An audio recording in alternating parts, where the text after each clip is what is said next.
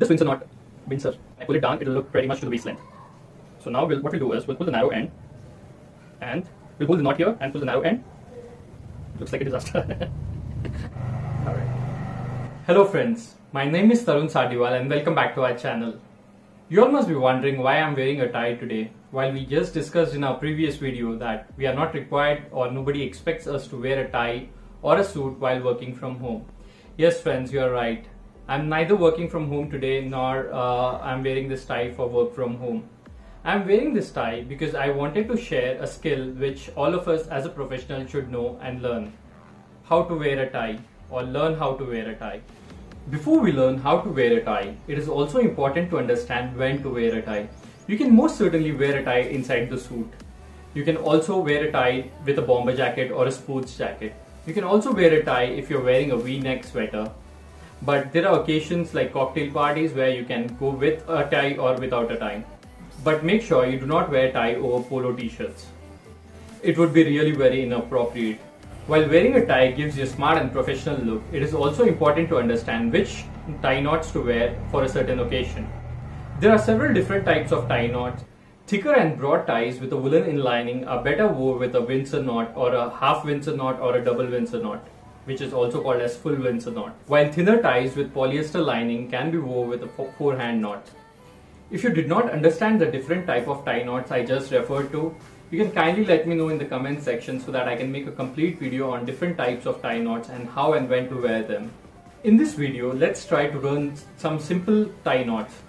That is half Windsor knot, a double or a full Windsor knot and a triple Windsor knot. And of course, these type of ties are not for professional events. These are more for a cocktail parties. So let's get rid of this tie.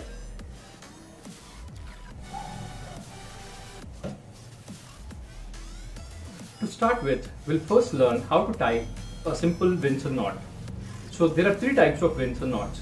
One is half Windsor knot, one is full Windsor knot, or which is also referred to as double Windsor knot, and there is a triple Windsor knot.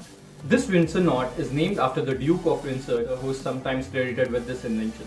Now to start with, let's start with the half Windsor knot. This is one of the most simplest and common knots that is in use. So basically, a tie has two ends. One is the broader end and one is the thinner end or the narrow end. So before you start, make sure you have this narrow end towards somewhere up till your chest and this broader end somewhere up to your waist. What you should do next is pull this broader end and put it over a narrow end like this to form an X. Now just roll this broader end like this over the narrow end and hold it like this. Now you see you have a formation that looks something like a Y. Now with this broader end, pull it through this handle of X and pull it down. Now you see you have something like a butterfly formation here, and you have this narrow end here and this broader end here. Now take this broader end and roll it over this formation like this. It's something that looks almost like a tie already, and take this broader end and roll it through inside of the Y, something like this. Now you see you have a formation here which looks something like this, and make some space so that you can put the broader end through this like this, and make sure it's the front of the tie that comes through this formation. So before that, hold these two ends like this and try to adjust the hands here, or whatever you call it, I don't know. And now hold this narrow end and the knot from here, like you can see I'm holding it, and you'll have to pull this narrow end to the bottom and simultaneously push this knot towards the top up to your neck. So let's do this. And now as you can see, you have a very clear and sharp looking half Windsor knot. Now coming to a double Windsor knot or a full Windsor knot, I'm going to use a broader tie because it does generally the knot of the double Windsor knot is a little thicker, and so it goes good with these broad ties that you have. So in the similar to the first half Windsor knot, we'll have this narrow end towards the left here, which will be somewhere up to your chest, and this broader end at the bottom until your waist or below that. So what we'll do is now we'll hold this narrow end and take this broader end over the top to form an X, like we did it for the half Windsor knot as well. But in the half Windsor knot, what we did was we rolled this to the right. However, in this double Windsor knot, what we are going to do is from this X itself, we'll take this broader end inside and we'll pull it through here.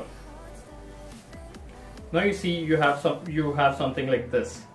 Now with the same broader end, we'll pull it to the other end of the Y and we'll pull it inside through this top side.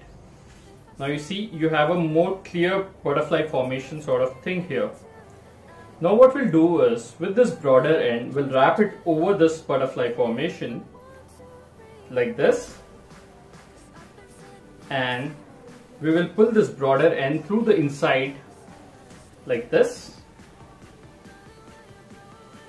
So now we have this narrow end here with this V-shaped formation for the knot over the butterfly, and then we have the broader end. Now make a little space over here in the V-shaped formation and try to pull this broader end out from here, and make sure that this broader end has the top tie part facing in the front. Now similarly, you have both the broader and the narrow ends here. Hold them properly and try to adjust this handles or hands, whatever you call them, and hold this narrow end and this knot from here and pull the narrow end downwards and pull the knot upwards like this. So now as you can see, you have a double or a full Windsor knot. How does it look? Let me know in the comment section. Alright, now coming to the third knot for the day, which is the Triple Windsor Knot. It is generally a combination of the half Windsor knot and the double Windsor knot. So for this, what you'll have to do is, in a similar fashion, you'll have to have narrow end up to your chest. But in this case, you'll have to have it a little higher than the previous double Windsor knot, because you need the length of the tie towards the broader end. And we'll let it go loose below the waist. And now what we'll do is, similar to the half or the double Windsor knot, we'll form an X over here, as you can see I've done. And now what you'll do is, you'll hold it here at the formation or the intersection of the X, and you'll roll it something like this. Now you'll roll it over again while holding this, and you have rolled this twice over the narrow end of the tie. Now with this broader end, you'll pull it through here, the Y formation, and pull it out. So now you see you have a rolling here and you have this broader end outside here.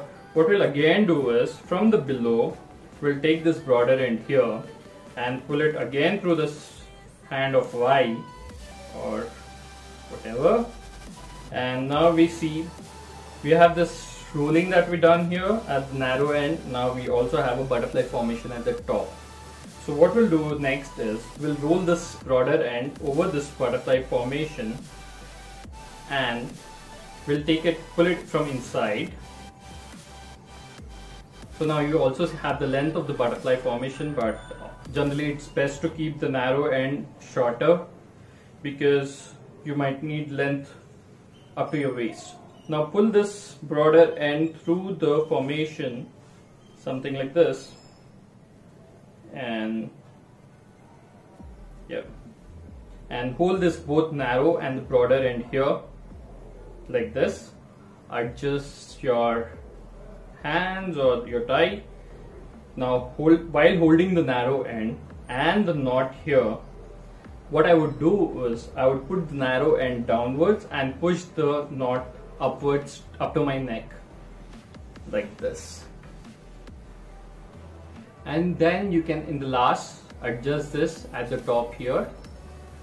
And now you see you have a Triple Windsor knot. It's a little thicker knot, but makes you look more sharper, and it's generally better than the narrow ties that we use. This is the classic way of wearing a tie. So friends, I hope you learned how to wear a tie, if you did not already. And in case you like this video, kindly also share with your friends and colleagues, and also do hit the like button. In case you did not, kindly let me know by disliking this button. And also, if you want to know what are the different types of knots and how you can learn them, kindly let me know in the comment section so that I can make a completely different video on that. And also, if you haven't subscribed to our channel yet, do hit the subscribe button at the bottom there so that you do not miss out on any of the videos that I post. Thank you very much, friends, for watching this. Have a great day ahead.